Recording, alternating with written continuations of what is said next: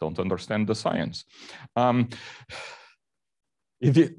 of the editorial. Okay, so it's my great pleasure to welcome Luís Rocha. Before I introduce him, know that he's Portuguese, so he deserves a round of applause just for that.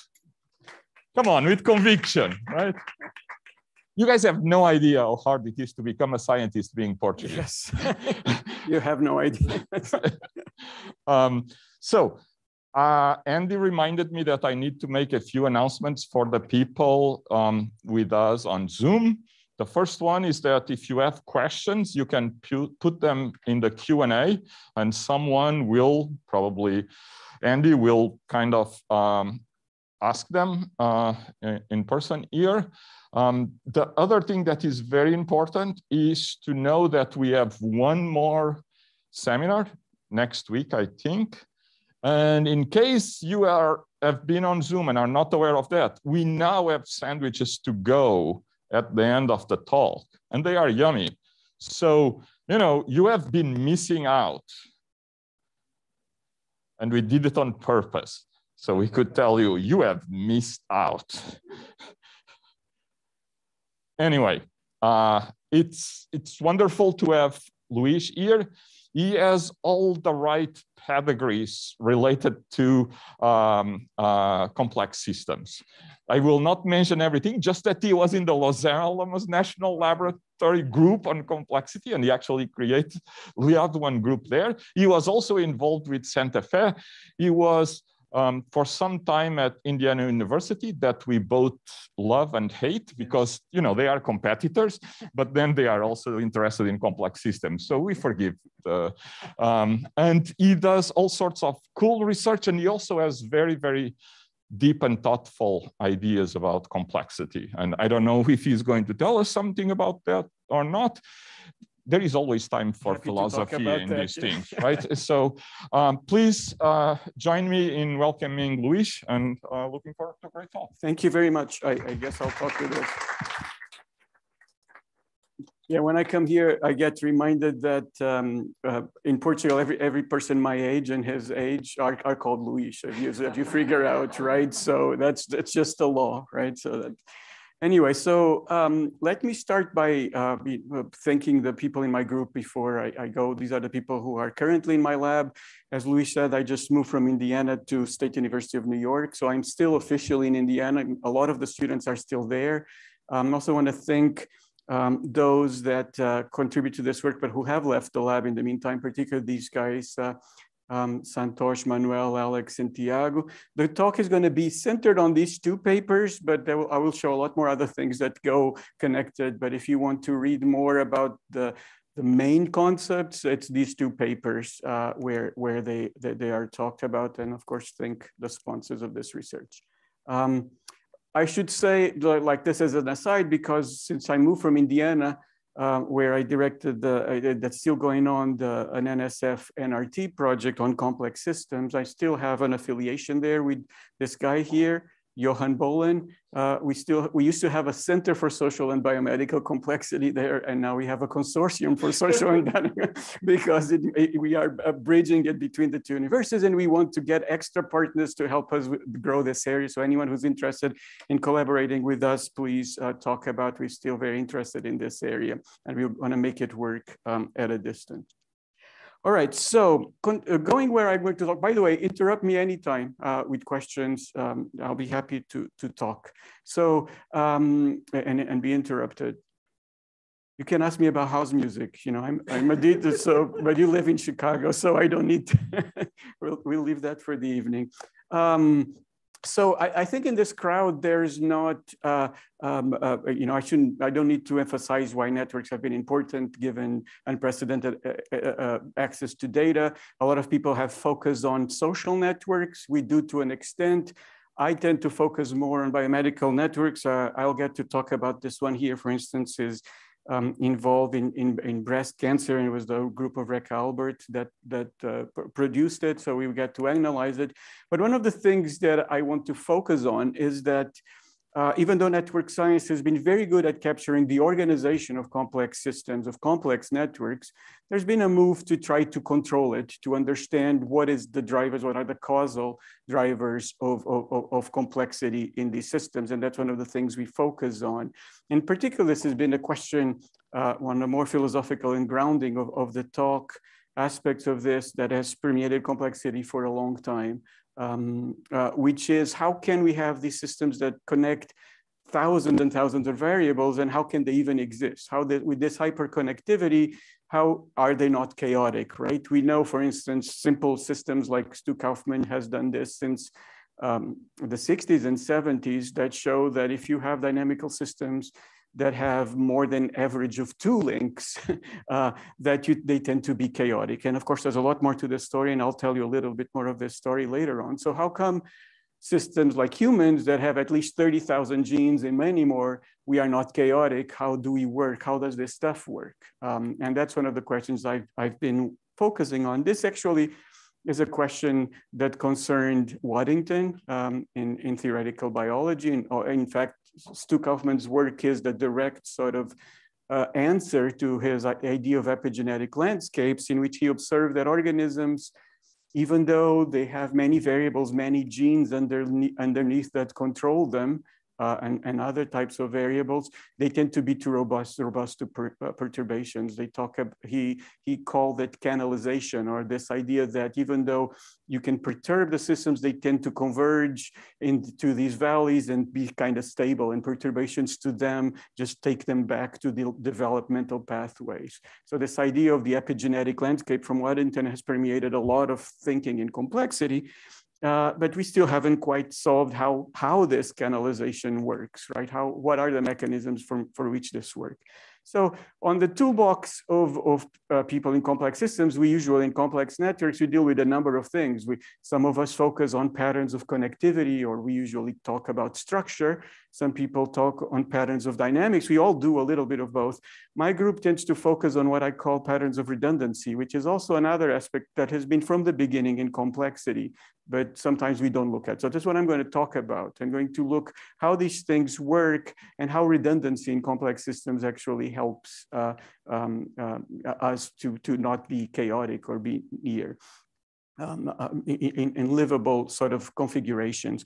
Of course, we already know that the structure plays a role. There's a lot of work in network science, in heterogeneous and hierarchical clusters. I have an image here from one of Luis's papers to show. We know that if systems are very heterogeneous and hierarchical and modular, this facilitates this type of stability, this type of robustness, or in some people, want to be in the critical regime, and we can get to talk about a little bit about that.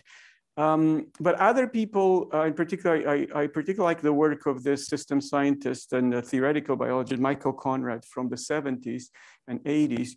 And he looked at the mathematics of very large multivariate systems. And he came up with something that is quite known in sort of theoretical biology, in particular in the theory of evolvability. He has a whole book on evolvability. And he observed that the higher the dimension of the spaces, the more high dimensional they are, the easiest it is to find a pathway that goes from one point to another. All right, so which is kind of countersensical, like the more dimensions you have, the easier it is to find a pathway. And this is called the extra dimensional bypass. And one of the mechanisms at play for this that he highlighted was redundancy. And so what I'm going to show you next is sort of inspired by this view of these extra dimensional bypasses and how redundancy plays a role in this. So I'm going to be a little more concrete now. This is just to see the grounding of where I'm coming from. So I'm going to start talking about redundancy in network structure. And then if we have time, I'll talk about redundancy in dynamics. So the first idea we have requires a little bit of a very simple math background on this. So what I'm going to talk about has to do with weighted graphs. And this only applies to weighted graphs. The graphs have to have it can be a proximity between 0 and 1 or similarity, but we cast this as a distance. So a value between 0 and infinity, which has an isomorphism to the other one. And in fact, we talk about in this 2015 paper, the isomorphism between the two spaces. So in these graphs, we typically think they obey the triangle inequality, which is a big foundation of sort of topological Euclidean spaces, which is the distance between two nodes. The direct distance between, say, X and Y can never be larger than the distance, any indirect distance that go through another node, right? So this is what it would mean for a system to be metric, for a system to obey the triangle inequality. By the way, in what follows, I'm going to use this square here to sort of represent the adjacency matrix of a graph like this, which we also describe by D. So in these spaces, then, what we see that it observed as in the real world, when you obtain these networks from data, you observe that many of the edges actually break the triangle inequality. You have spaces, edges in which an indirect distance via a third node is shorter than a direct distance. And so you can see the way this happens is, and that's what I'm going to talk about, is those edges that obey the triangle inequality are actually in a lower dimensional space that is defined by this metric that you do here, by the triangle inequality itself. And those that do not obey live in a higher dimensional space outside of it. So you can think of these as kind of bypasses, indirect bypasses that connect these via a lower dimensional space. Okay, so we call these edges that break the triangle inequality semi-metric edges. And I started working about this in the late 90s, but semi-metric is a topology that does not obey the triangle inequality, but obeys everything else that a distance is supposed to be. So the triangular edges then obey the triangle inequality, and this can be generalized. Here we are computing length as a summation. But length can be computed in many other ways, like I put a function here, g. So this generalizes to any other type of distance, not just the summation. And in this case, we refer to these as triangular edges, and these are semi-triangular edges for any kind of g, and I'll tell you some other g's later. I'm going to focus now on the metric one, which is this when we use the summation, all right? So let's get a little more concrete and look at particular examples. This is a famous network of airports in the United States from this paper. And basically an edge here represents a distance that is proportional to the number of available seats between all the direct flights that happen between two cities, right? So if you have many seats between two cities, there's a shorter distance. That's basically how it is. And so if we look at the adjacency matrix of this graph, one thing we can do to it is compute what we call the distance closure, which is an isomorphic to a transitive closure. For those of you in computer science very familiar with doing transitive closures. And so computing the distance closure is the equivalent of computing every shortest path on the network. So basically you can use your Dijkstra algorithm and compute every single shortest path on the network. And this in computer science is usually referred as the all pair shortest path problem or APSP. So if you compute all shortest paths, what you're basically doing is a transitive closure of this matrix into another one in which now every edge is guaranteed to have the shortest possible distance, right? Whereas here you could have some semi-metric edges. Here you no longer have semi-metric edges. Everything is now the shortest possible distance. So one of the things that we observe is that there is an invariant subgraph here that we call the metric backbone when we use the summation, and we call the distance backbone when it's any measure of length, not just a summation. And this subgraph is sufficient to compute this. In other words, if you apply the same distance closure, the same transitive closure that you apply to this subgraph that you applied to the original graph, you got the exact same closure, which means that it does not change your distribution of shortest paths. More thinking in physics terms, it will not change at all your distribution of shortest paths. And it turns out, so when we compute it on this, it's a much smaller, and in fact, it's only 16% of the edges on the network, which means that you only need 16% of the edges on the network to compute every single shortest path on that network.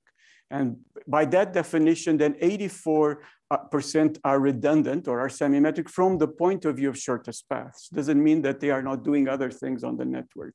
But from the point of view of shortest paths, you do not need them to compute every shortest path on the network, right? So from this, a very simple measure derives that we call the symmetric distortion that applies to every edge. So basically, this is just the original distance between the nodes versus the shortest distance divided by the shortest distance, right? So if the edges are metric to begin with and they are in the backbone, this value is 1 because they already exist in that lower dimensional space.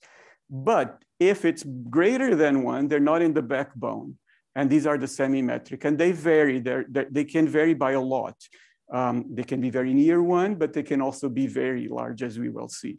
So from this, of course, we derive very easily the proportion of metric edges, which is the relative size of the backbone.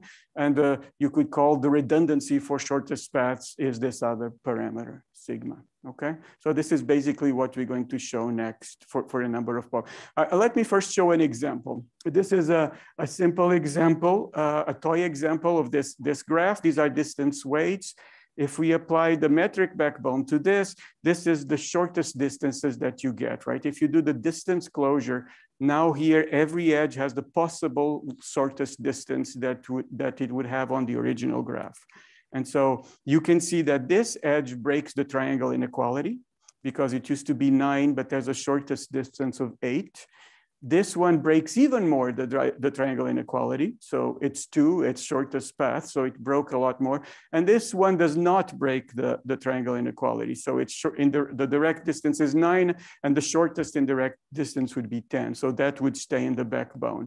When you do this, this is the backbone of that network, right?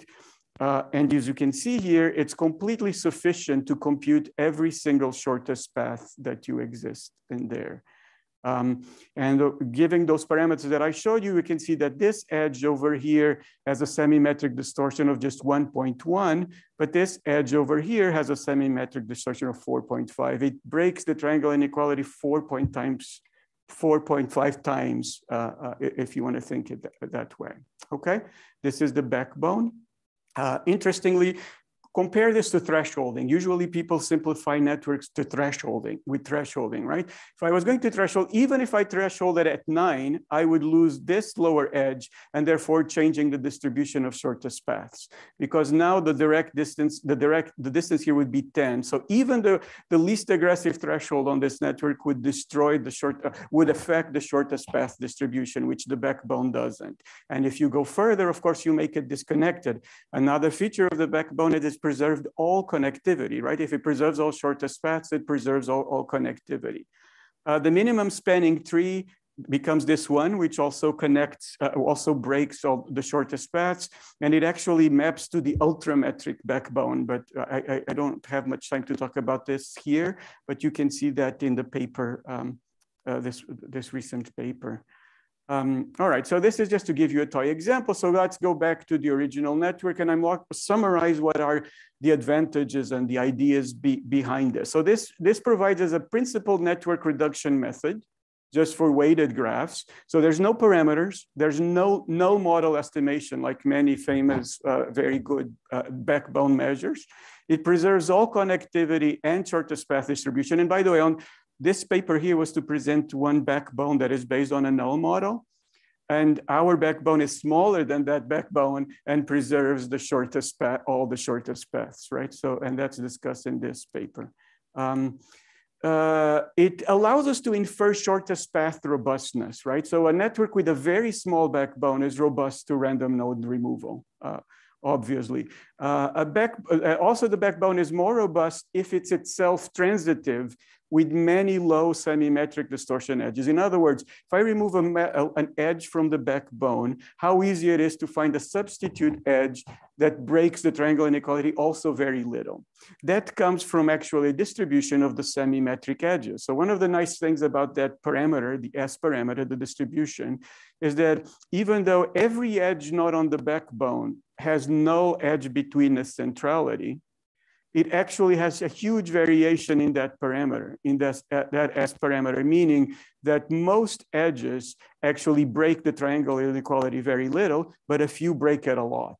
Some break really the triangular inequality a lot. So the more edges you have around here, the more robust to perturbation is the backbone, right? If they're close to 1, that means that on average, if I remove one from the backbone, I'll find another one that doesn't break the triangular inequality much. But if you have a lot of them here, then the network is susceptible to perturbation. So this parameter, the semi-metric distortion, allows us to characterize shortest paths a little much better in more detail than, say, edge betweenness or something like that. So that's one of the arguments of this.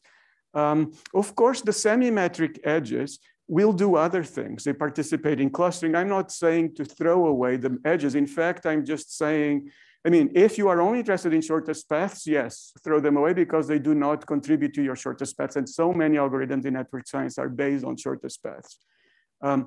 But if you want other things, you maintain it. And in our approach, actually, we study them. We study the semi-metric metrics to understand the robustness in these systems.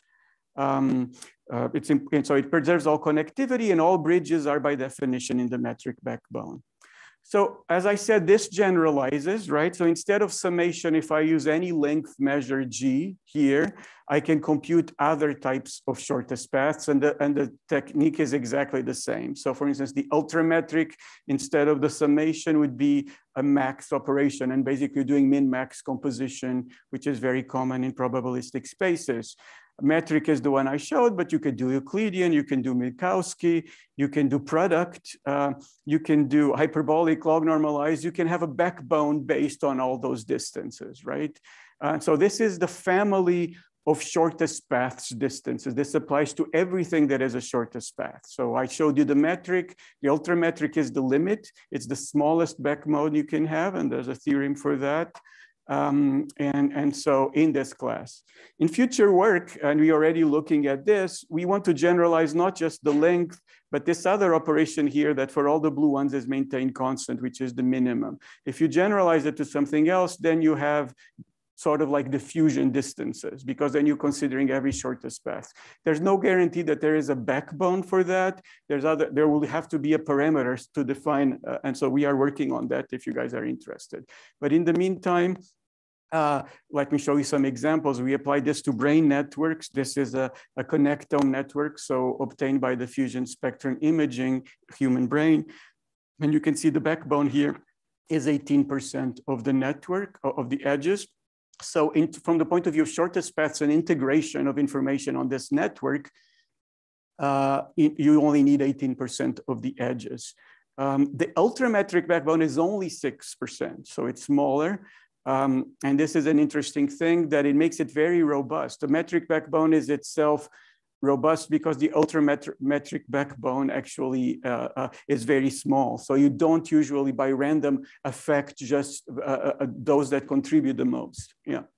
Are these results for sort of an average brain, or so? Yeah, I actually, this Olaf Sporns gave me this one. I think this is an average brain. The one I show you next is for individual patients.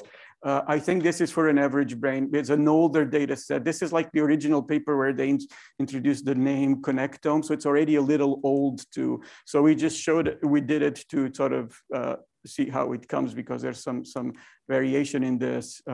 So we also see the shortest path, the semi-metric distortion varies a few scales, but not as much as the airport one. So this is very robust, meaning that if I remove something from the backbone, I can easily find something with another that will not disturb very much the shortest path distribution on this network, in comparison to the airport network that we had here.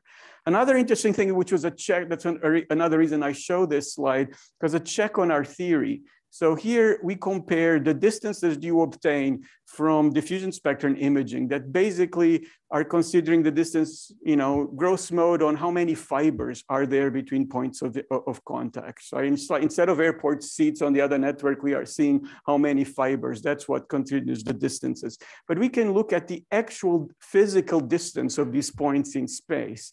And so since that is constrained to a physical, albeit three-dimensional, not two-dimensional, it will more likely be metric. And indeed, most of the edges are very close to 1. So they have hardly any semi-metric distortion. The distortion you see here is explained by just the fact that we put a three-dimensional network onto a two-dimensional space. So so when we apply it to those physical distances, of course, everything is metric in that space. Basically, that's one of the things that shows. I'm going to bypass. This is the same network at a different level of resolution. There's some neuroscience interesting things about it, where the ultrametric backbone is that we described in the paper. It makes perfect sense. It's between the hemispheres and the histula, so that's where you would expect those to be most important for aggregation of information. We're writing a paper with Olaf Sporns at Indiana in which we looked at other data sets. And these are individual connectome data. We have 2 data sets. This one we don't have age of patient for. But we could find that the metric backbone is on average around 11% of all patients. This is the distribution of the size of the metric backbone. This other data set, we have their age. And we can see it's the same, it gets to the same values. But we see that there's a decrease in the size of the backbone in the first few decades of life. And so we're writing about that now. So this is 10 years old, 20 years old, 30 years, and then there's sort of a stability. Of course, there's a lot of uncertainty here. We're also looking at gender. We have gender for this data set. So we're looking at that. But basically, the backbone is around 11%, but it starts at 13% for earlier ages or around that. So, and that's something we're looking at. I think one more, you had a question? Yeah, so I'm thinking in terms of variation within the backbones of different individuals, not only about are some parts more dense in some individuals than in others. Could these, do you have kind of performance on any kind of cognitive skills for the individuals that actually potentially could be correlated with the structure of the backbone? Yeah, I show you, there's some that I'll show you next from somebody else who did that. Not in this data set. We don't have anything markers for this data set. We are working with Olaf for that and trying to find out. This is sort of preliminary to chart here. I mean, there's many details to this. For instance, how do you normalize these data and all of that to make sure the backbones depend on which distance you're using. I'm just using the metric backbone. So this is kind of a preliminary work. But more is coming. I think from this preliminary work that already allows us to do, there's an interesting insight, which is this one. They use this measure of cost, which is basically how much the brain is investing in terms of fibers in those edges between points of interest. And even though the backbone is 11%, it explains almost 50% of the cost of the entire network. In other words, the brain is investing on the edges that form the backbone much more than a random graph of the same size. So this makes it look like it's an important feature that shortest path integration of information in the brain is potential. It seems to be, because we don't know, it could be diffusion of information. Maybe shortest paths have nothing to do with how information is. So this seems to imply that it is, because it's investing a lot of fibers in the backbone. Yeah. Maybe I missed a little bit about how this network was constructed, but you said with the metric shortest paths, you're looking at connections between different regions of the brain, but are those connections being mapped by the imaging here? Like, are they seeing physical fibers? And so if it's not a shortest path connection, does that mean the fibers are literally curved? I guess I'm not understanding how you get something that is not a shortest path, but is a connection. That's a good question. So it is sort of the distance we are using for our edges is proportional to the number of fibers that there exist in the brain. So you're imaging the fibers. That's we're imaging the fibers. So it's it's the inverse. Yes. So the inverse. Of course. Sorry. Yes. I mean, we're always in this space where we're dealing with the proximity space versus the distance space, which is an isomorphic, but it's proportional to that. Okay, yeah. And then we also see that it reduces in age a little bit, and this is preliminary work that we are looking at. So the metric backbone then, this is converted there, but it's just that it reveals that the preferable sort of paths for shortest path integration, and it looks like the brain is investing some cost into it, more than a random graph of the same size. So in a previous collaboration with a previous student of mine, when they went to do a postdoc at Cambridge, they did this in order to early on to discriminate Alzheimer's and autism patients from healthy subjects. And they found that the characteristics of the backbones were good at discriminating. That it's in this paper. There's a couple of papers. This is where I brought the points for, and I can point that to you if you want. I mean, so I'm not a neuroscientist, but I know that people have been interested there in looking at this, and we want to look at this more. We are currently collaborating also with Liana Apostolova at the medical school in Indianapolis, but it's networks involving the brain, but gene regulatory networks. So we're looking at the backbones of those gene regulatory networks, which has nothing to do with connectome. We also applied this to social networks. This is a collaboration that is under review right now, but it's in the bioarchive if you want to look at this. So Alan Bahat and others like Ciro Catuto have done these social networks in which they measure proximity of people with these RFID tags, right? You go like here and see who is near one another. And there's a number of networks that they've built in different contexts for epidemiological models, primary school to museums and so forth. Here, I'll show you a French high school. This is the original network, and this is the backbone of that original network. You can see that the semimetric distortion has a huge variation. So it's very semimetric. The backbone is about 10%, between 10 and 11%. That's the backbone, the metric backbone of this network. But there's a few other interesting features of this.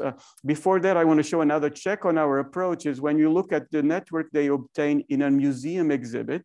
So they use the same technique in a museum exhibit where people mostly go alone or in pairs of two. And you see that the semimetric distortion is very low. It means that the whole network is pretty much its backbone because it's more like a random network, right? So this is kind of a check-in what you were thinking, whereas in these, there's a definite social structure. In the museum, there isn't.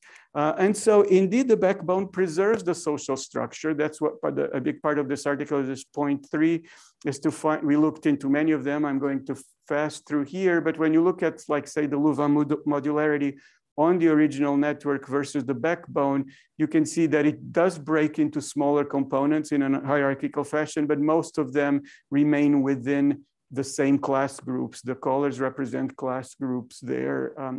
And so forth. So when you do a threshold, you break it much more.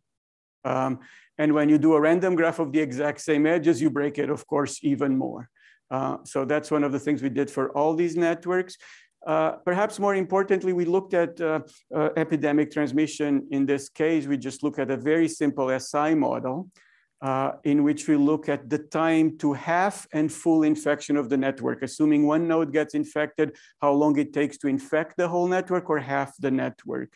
Here in yellow, I'm highlighting the time to full network. So over here, we have the original network with all its edges.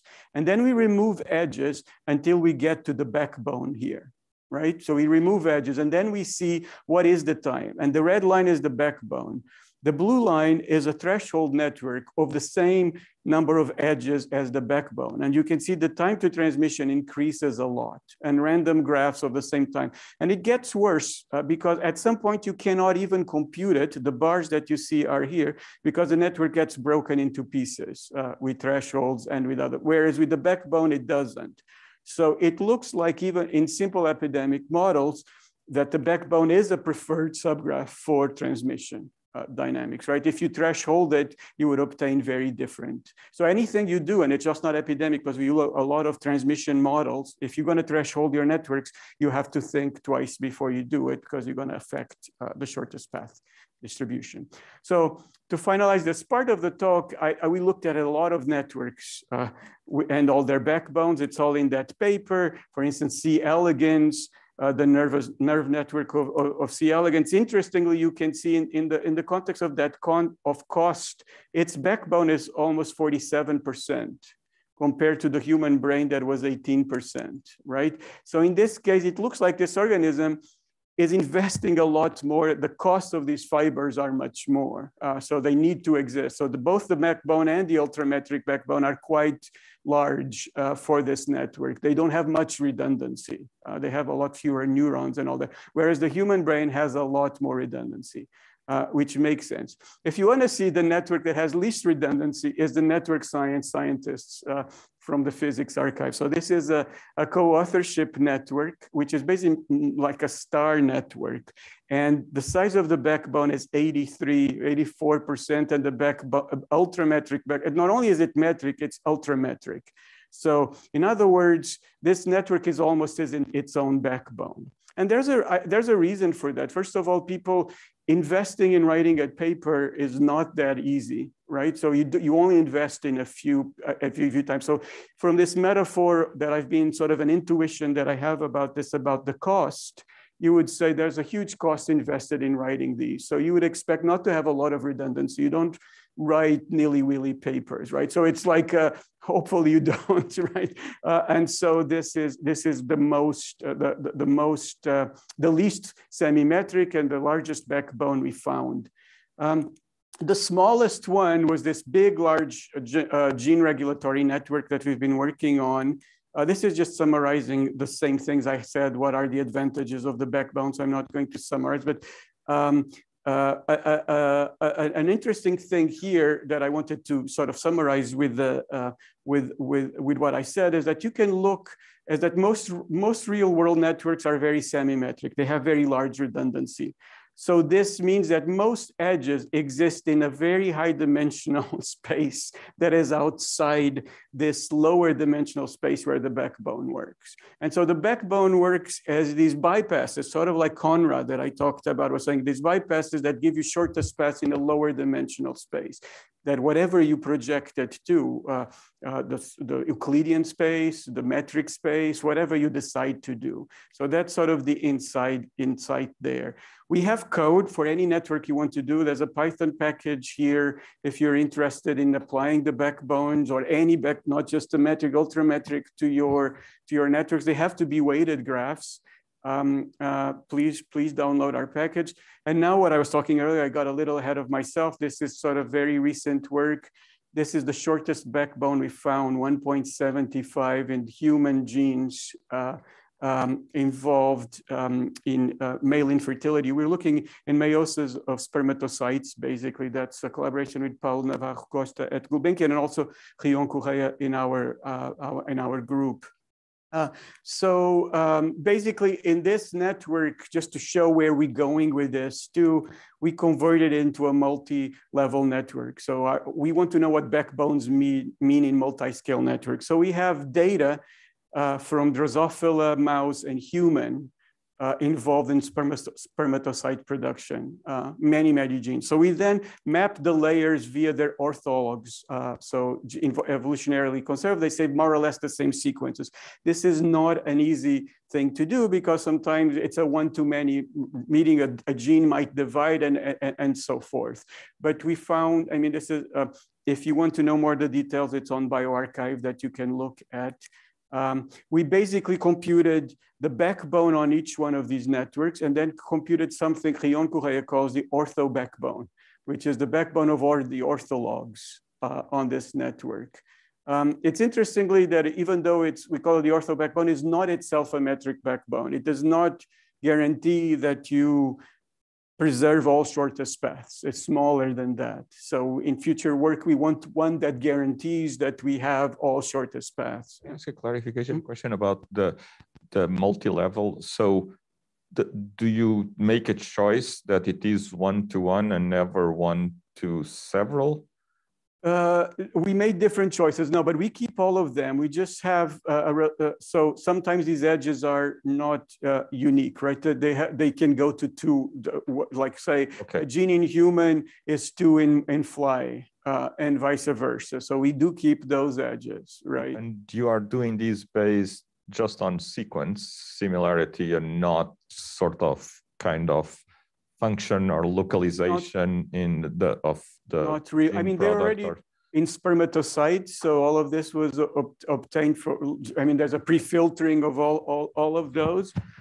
In the evolutionary, we looked at evolutionarily conserved. So that's a big part of the results of this paper, is that to show a lot more than you would expect of human genes involved in spermatocyte production are evolutionarily conserved in all these species, all the way to Drosophila. They share a lot. It's a very conserved signature. But so there's many nuances to this that we could talk. This is a paper that has like 50 authors. So like all biology, in the end, we went back to human and we made experiments. We predicted some edges. We give the ortho backbone. We predicted genes that would be involved in male infertility. We tested that, or our collaborators tested that in Drosophila, and then we went to human databases in Germany and Denmark, and we identified humans that have those genes. So this paper identifies a few new genes that were not previously known to be involved in male infertility. And so that's under review now, but it's already in the bioarchive if you want to, and I can tell you some more details about it. Okay. So just wanted to show a little bit about our, if I can go quickly on the dynamic side of things, because I know some people are interested on systems biology models. So what I showed you is completely structural networks. Is a type of redundancy on shortest paths.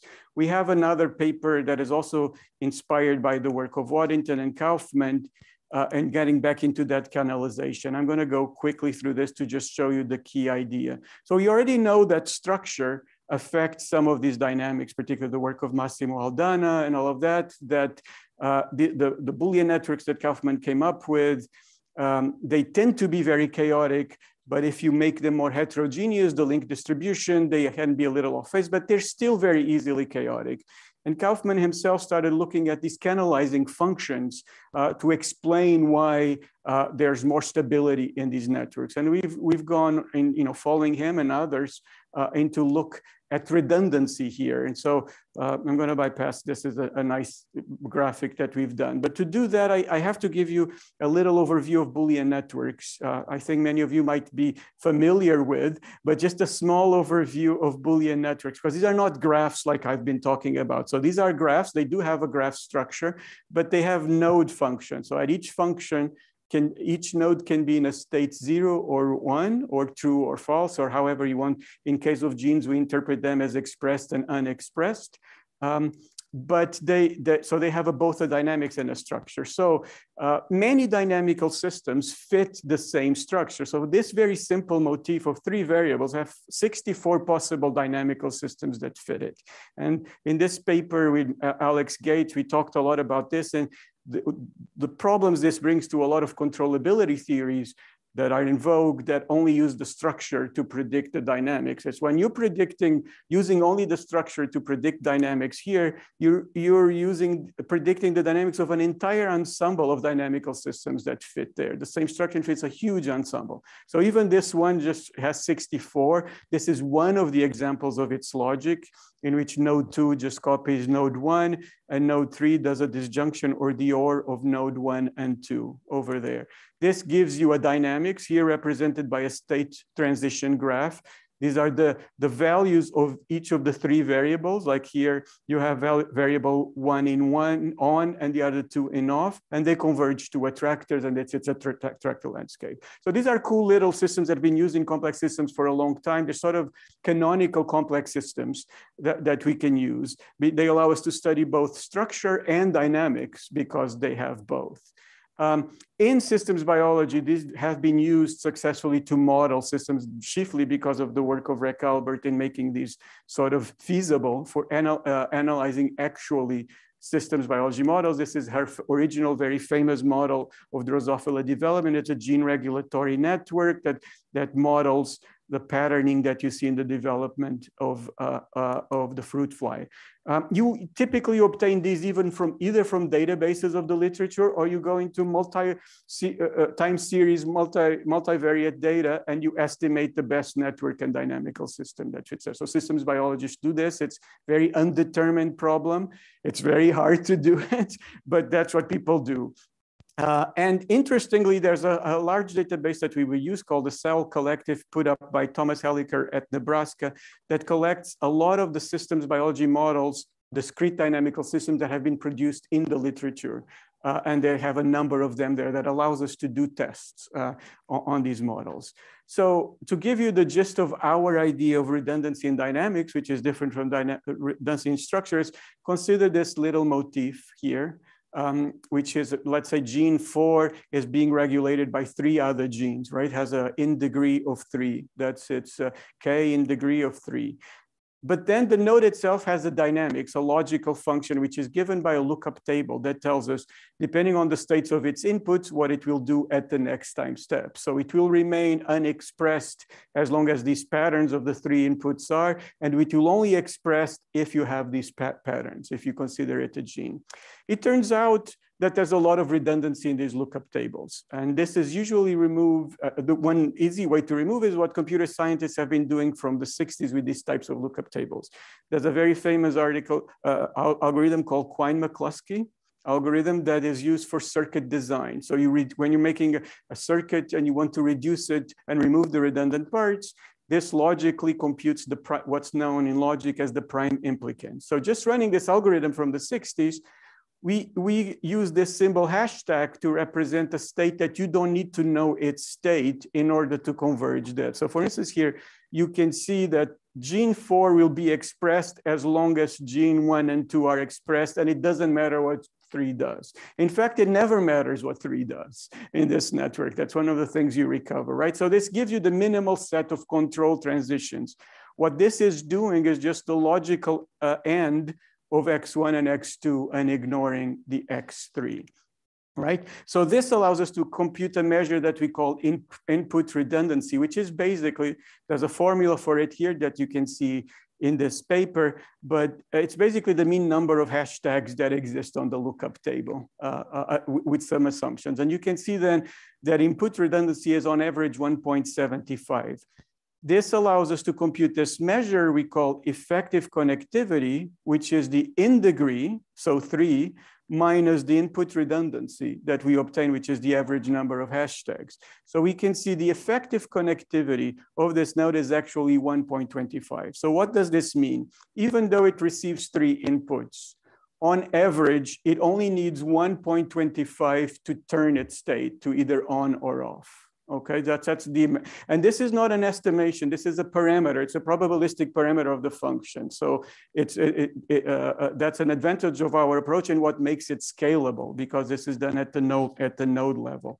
So basically then now we compute what we call the effective graph, which is we resolve this uncertainty to the edge level, which we call edge effectiveness. And that's computing the mean number of hashtags, but only per column. Right, so when you compute it per column, then you can see there's 0 there, and here 0.625, 0.625, and the sum of these adds to that one, right? So, and the theory is tight in that way. So basically, what you can see is that when you have one of these networks originally, you have something we call the interaction graph. This is the original network, which is typically obtained, as we saw, from qualitative pairwise estimation of interaction. There's no dynamics represented in this graph. And as I said, many dynamics fit this same structure. So what we try to do is bring some of the dynamics into the graph. So basically we come up with a graph structure that integrates some of the dynamics information, namely the redundancy of the dynamics. And this is what we call the effective graph. For instance, in this case, this one is completely redundant and some are more effective than others, right? The edges are the effectiveness. So the way we look at this is that it provides a causal explanation of how dynamical perturbations and control signals propagate in the network. right? So this is now a graph, but it has some dynamical information. It was obtained at the node level from the dynamic information.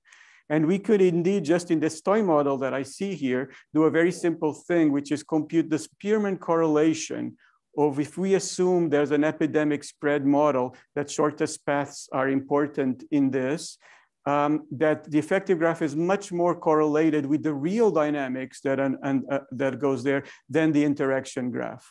If I use this graph to try to study how the dynamics propagate, it correlates much less with the real dynamics underneath it, right?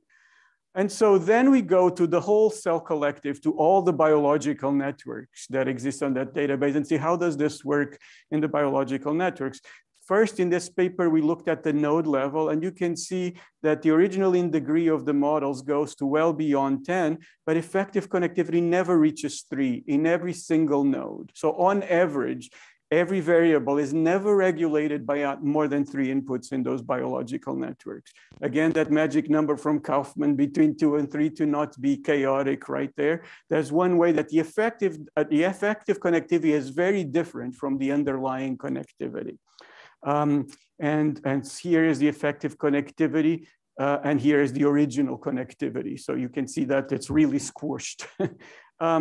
When we looked at the edge level, and just focus on this side here, we used all the cell collective autonoma against a null model of random lookup tables of the exact same parameters, in degree and bias, which is the probability of being on. And we can see that is a very big difference. The biological networks are a lot more redundant, a lot less effective on average in the edges than a random graph of the same size. We also observed, surprisingly, that 21 models had completely redundant edges. There are edges on those models that do nothing on that network. They're completely redundant, right? Which is interesting, because when you aggregate information and you put them in a network, then they suddenly cease to have any function there. We also look, it's not just that they're less effective, we also looked at the heterogeneity with the Gini coefficient, and look at not only do the edges have less effectivity, that effectiveness is very heterogeneously distributed. So meaning that some edges are much more important at regulating than others, especially when you compare them to the random model. In other words, a gene may receive like 10 inputs. Many of them will be completely not effective, and only 1 or 2 of them is very important at controlling that gene, right? So that's the effective graph. And this allows us to have robustness to most perturbations. Just to finalize then, let's look at this in real biological networks to see what this means. This is one of the models of Thaliana flower development, a small gene regulatory network. When we compute the effective graph, we see 3 edges are completely redundant. They do nothing on that network. And many of them have very, very low effectiveness, okay? So we also have a package for any discrete dynamical system that you have, that we can apply this to compute the effective graph. It produces these tables where you can see, for instance, agamous protein here has an in degree of 9, but only 2.1 are effective in controlling it, right? So so imagine if you're going to apply structural controllability here, you're assuming this gene receives 9 inputs, when in reality, it's only receiving 2.1, given the dynamics. So we can compute all of this. I'm going to bypass this to show you some final examples of why this is important in telling us how the dynamics actually operate. This is not just a numerical thing. So if we go to the effective graph, and in this case, we thresholded it, we can now see that some genes really have very little effect on the network. Even though, like if you apply controllability, even the best controllability analysis, and this is small enough that I can actually compute the exact controllability of this network, it would tell us this Wussel gene is necessary to control the network. But when you look at the effective graph, you actually see it's only needed to control, you only need to control that gene if you're interested in controlling it itself, right? It doesn't do it's completely dynamically decoupled from the rest of the network. So if you just use a numerical approach that tells which genes you need to control, it will tell you all of these here are important to control. But in fact, they do nothing. Like these three don't do anything on the rest. Only one is sufficient to control the whole network because it has a pathway to all of this. And we show that in the paper that leafy gene is sufficient to control everything else. So this tells systems biologists how control is actually operating, not just the ones that do control, not just the number of controls. And there's some nuances about this, about how we show that leafy is not used to control that I'm bypassing, but you can see in the paper. Just to give a shout out, because I'm getting to the end, and link the two, because I didn't link to, in this recent work, we now thought about how do we link the backbone to the effective graph, right? Is there such a connection, right? So now that the effective graph is a weighted graph, we can compute its backbone, right? And so this is the effective graph of this network. And then we compute its backbone, which this work shows two things that we hadn't shown earlier. The backbone is computable for directed graphs, not just undirected graphs. And interestingly, in this model, this is very preliminary, we only apply this to this Taliana model. There's no dynamical difference, that's the red line, between the effective graph and the backbone. The backbone does exactly the same dynamic prediction as the effective graph in this network. In other words, instead of thresholding as we were doing here, the better way to compute what is the subgraph that is completely sufficient to control is to apply the metric backbone of the effective graph. And it seems to preserve the most of the dynamics. And so I'll finish this here. In the paper, we analyze a much larger network of breast cancer, but you're gonna have to read the paper because I ran out of time.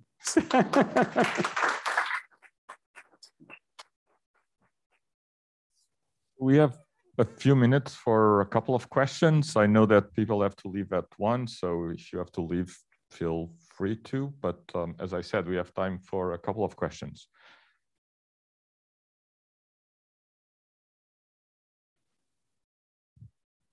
So thanks for the very interesting talk. I had a question just about the backbone idea, and you mentioned briefly earlier how the impact on modularity assessment, but I guess, and I should maybe read, you've probably written about this, but maybe you could give me just a few words about that. I would think that reducing the network to its backbone would change like community detection and how you can assess number of communities. But it's not clear it's not obvious to me how, but I suspect that it changes. So yeah, it's a very good question. So in the beginning, I thought that actually to destroy community structure, right? That's why I always said, and in the paper we say this, the semi-metric edges that we remove from the backbone are doing potentially something, especially in community structure.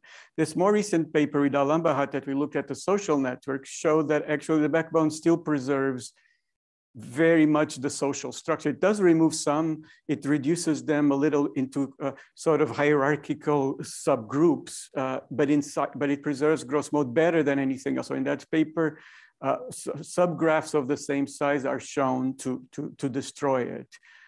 And a reason for that might be because it has to preserve connectivity. So if it has to preserve all shortest paths, it will do so at various levels of the hierarchy, right? So it will have to preserve the shortest paths inside a small community as much as in the whole network. So it will tend to also sustain the social structure. That's my intuition, and we are sort of going on that direction to understand how modularity works. I have a question about the last part and its potential use for curating this kind of databases. So there is this idea that as time goes by, some experimental condition will show that there is an interaction between any pair of genes that you choose, right?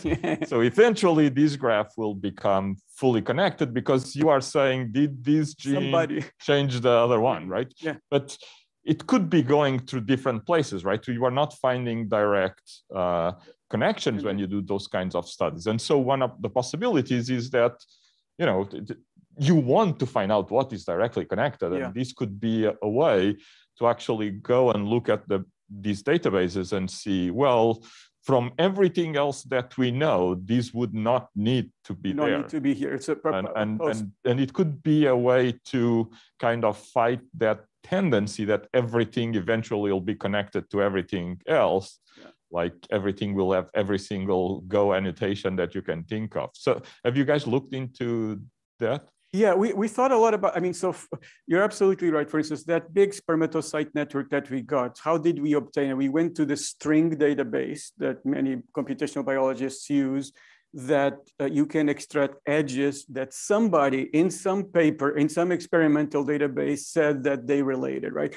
You can dig, I mean, and we did, to make sure we only had human experiments, not machine experiments. You could decide the tissue, you can decide, so you can filter them, but still, many people are doing many experiments, right? So there are edges there that are not, so, and those are not even dynamic. So I agree that this is a mechanism to keep improving these networks. These Boolean networks that are in the cell collective, when we were submitting this to PNAS, one of the reviewers kept insisting on that. How come these models are there? What are biological reasons that you would have completely redundant edges or very low edges there? And so in the paper, we explore several possibilities. Some are really, you know, they exist in some dynamical system, but not that one that you are modeling, right? So the biologists put an edge there because somebody reported they exist, but maybe for the, and then there's network effects that have, so maybe pairwise experiments show that they knock out, but when you put them all together, they no longer doing, but you're not running multi-area experiments in the lab most of the time, right? So I know, I'm happy that our approach, at least in some groups, for instance, Reka Albert told me that they now are more aware of this. When they're building a network, they will do the Quine-McCluskey algorithm that we do to make sure they don't have something completely redundant before they put it on the cell collective, right? So it has a cross-check feature to it. So if it's only used for that, I'm happy. I mean, yeah. Okay, so I think we are over our time. Let's thank Luis one last time, and thank you everybody, and look forward to seeing you next week. And don't forget, there are sandwiches.